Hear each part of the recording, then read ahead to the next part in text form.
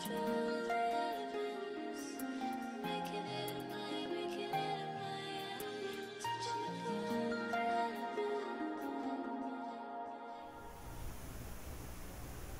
when I was a kid, my dad and I had a backyard garden.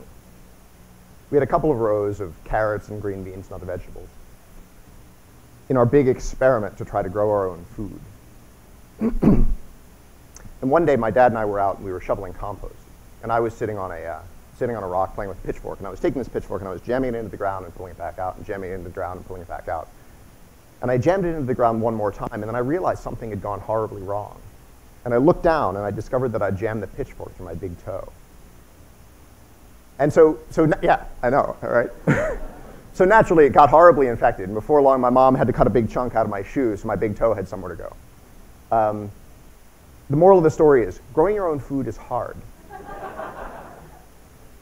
So luckily, I lived in a context where food was readily available, and the fact that my dad's and my garden didn't grow very much wasn't that big a deal. But access to nutritious food is one instance of a class of problems, like access to clean water and high-quality education and good health care, that would be challenging to address in the absence of the industrial systems that surround us. How would you find food here in Southern California if there weren't a well-stocked grocery store down the street? Or how would you find water if there weren't large-scale pumping systems bringing water in from other places? Or how would you fix a punctured toe without access to a hospital? These things, food stores, water pumps, and hospitals, are all instances of a broader class of thing called infrastructure. And here in the developed world, we don't often think very much about infrastructures that surround us and provide for our needs, but we're all deeply reliant on them. And unfortunately, infrastructure has a couple of problems, and it has two main problems I wanted to bring up. First, infrastructure relies on large external inputs of energy and other kinds of materials. And second, a lot of those resources have to be brought in from other places, so they're not found right around here. And this wouldn't be a big deal if resources were infinite and if the world never changed, but unfortunately for our infrastructures, these resources are inherently finite, and the world is constantly changing. And in fact, it's changing more than we realized even a couple of decades ago. Our growing seasons are shifting as the climate changes. As sea level rises, it's changing the coastlines around us. And here in Southern California, our landscapes are being transformed by the greater incidence of wildfires. And these environmental issues carry with them other social and cultural changes. So they could lead to economic disruptions and social unrest and wars between countries. And all of these things, the environmental issues and the cultural and social phenomena that accompany them, could potentially disrupt the infrastructures that we rely on. And some scholars have suggested that if we don't have the resources to address these disruptions, they could eventually lead to broader scale societal collapse. Now, when I say collapse, I don't mean apocalypse. Apocalypse is like a movie with Nicolas Cage and a shotgun defending his family from some looming threat. Collapse, on the other hand, is a phenomenon that's been studied by archaeologists and anthropologists, and it takes place over decades or sometimes even centuries as a society contracts as resources become less available. So this has been a topic that's been talked about a lot around under the title of sustainability at various points. For the last several decades, sustainability has been a big topic of discussion. But recently, some of my colleagues and I have been starting to ask a different question. What if sustainability doesn't work out?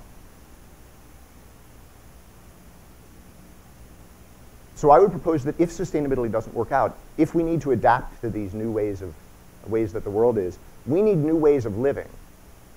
We need ways of living that don't just rely on relatively few resources, but they need to also rely on local resources.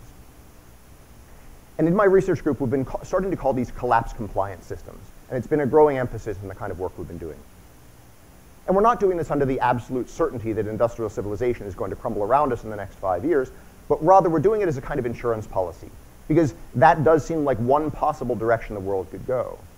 And it seems prudent to have somebody working on those kinds of questions.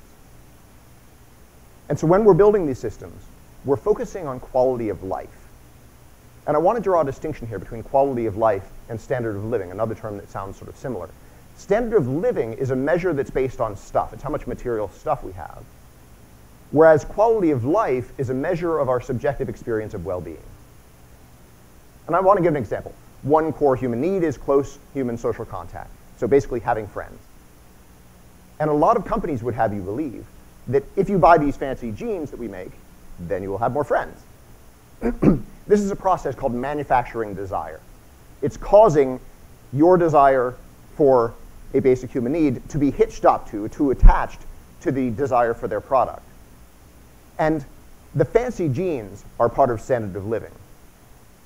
The friends, though, are part of quality of life. And the reason why this is an important distinction is that standard of living is inherently resource intensive. Whereas quality of life, you can improve your quality of life without necessarily needing more stuff. So in our work, in this building of collapse compliant systems, we've been focusing on basic needs. What are humans' basic needs? And in fact, we've been moving beyond that to not just basic human needs, but looking out for the quality of life of all of the other species that share our ecosystems with us. Now this is a challenge because it's a very large-scale problem. It's a challenge because there are billions of people who all live in different places with different access to resources and different cultural histories. And it's a challenge because there are interdependencies between all of these. If you solve one person's basic need, it may compromise somebody else's basic need. And it's a challenge because people are inherently bad at scale problems like this. We evolved to solve individual problems, like where are we going to get our next meal, or how are we going to avoid danger, or how are we going to find a mate.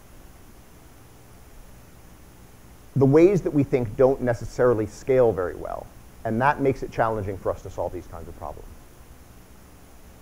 However, we have an opportunity, which is that modern computing systems effectively are scale machines. They're things that have been designed to be good at scale. And so that in particular is the research focus of our group, is looking at how we can design collapse compliant systems using modern computing technology as our entry point. We're doing this though with an awareness that computers are infrastructure too. They're manufactured overseas and shipped all sorts of distances and are made out of all sorts of raw materials. And so what we want is to use these modern computing technologies to help design new ways of living, but not necessarily to have those new ways of living rely on those computers for their ongoing operation. So I want to tell you about just a couple of sample projects that we're working on in our group.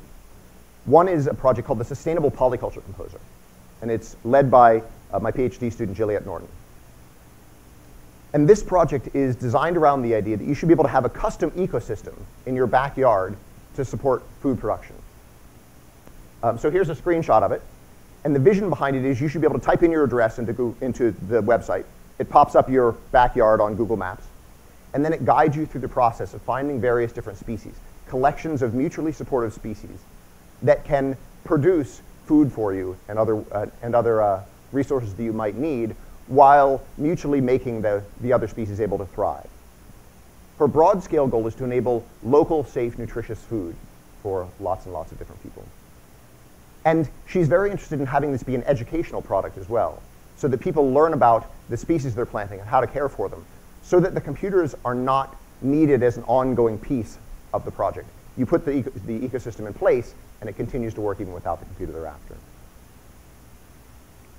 So this project is very much still under development. It won't be out for a couple of years, and it's not going to solve all of the problems in this space. It's not going to keep you from jamming a pitchfork through your toe, for example. I wish.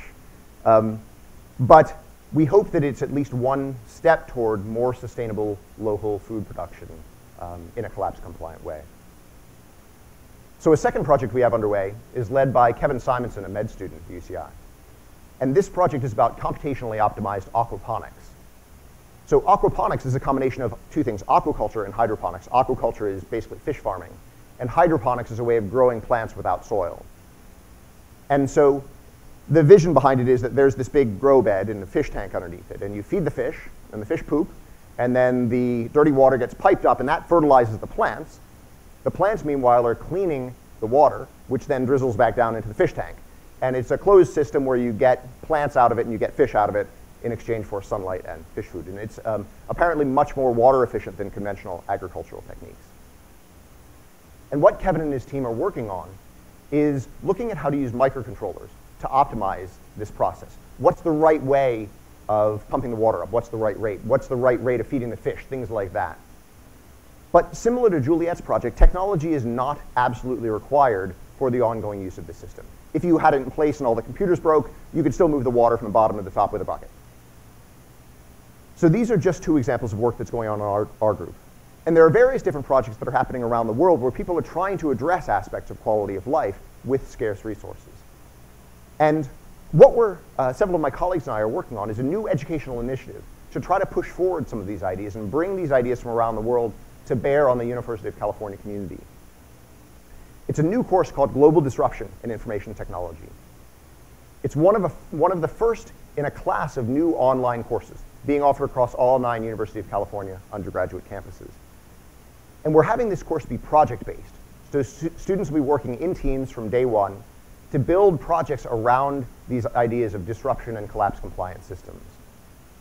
So imagine if on your way to the dining hall, there were an aquaponics rig and you could see the spinach and the lettuce and the tilapia growing that would be on the menu. Or imagine if all of the landscaping in the UC system were replaced with a computationally designed food forest and thus provided for a lot of the resources for the dining hall. So this course will be offered for the first time in winter of 2015, so about 6 months from now. And we've made a simple landing site, ucdisruptioncourse.org, where you can go and type in your email address and we'll send you a reminder to register. So these are just some of the ways that you can get involved in this work. Whatever kind of work you do and wherever you live, I encourage you to join us in thinking about these problems and helping build collapse-compliant systems.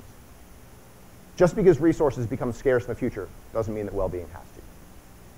Thank you.